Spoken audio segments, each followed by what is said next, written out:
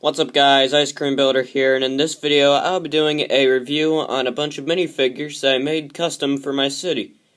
And a couple of these that I have only made just last night, like these two, this guy and this girl. So yeah, let's get straight into it. Starting with the kids. Here's the boy, very generic. He's got a little cake shirt. Then the girl is just even more generic, and the boy just has a red shirt. So let's get into the minifigures.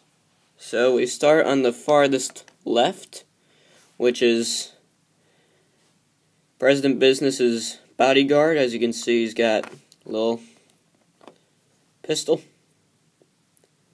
and same suit as President Business has, and I just thought he looked like a bit more of a bodyguard than an agent. So then we got this guy. It was actually made a while ago. Some of these minifigures were made before I even planned to build the city. So he's just got a green jacket. Here's one of the minifigures I made long before this video layout I have now, and he really loves biking, so he always has his helmet on.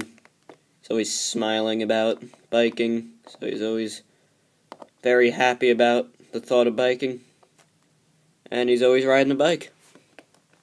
There's another guy who's very happy to be alive, so he's very smiley. He's always walking around the city in my updates. And this minifigure is actually based off of someone from a play I was in.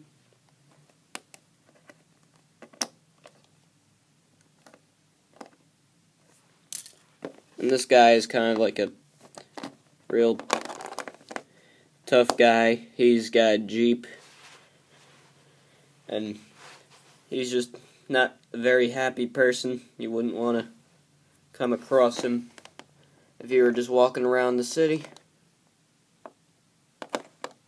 And this guy is a bit worse, so he's always wearing a black shirt and a black hat. He's just not a very happy person. He's not a big fan of anybody, so he doesn't really have any friends, but that's that. Here's a guy who really loves airplanes, so he has a airplane hoodie on. Maybe he works at a flight base or something, or maybe he just really likes aviation. And these two, if you've seen on Instagram, I do have a big sign in my city that says Dixie. You'll see it in the next update.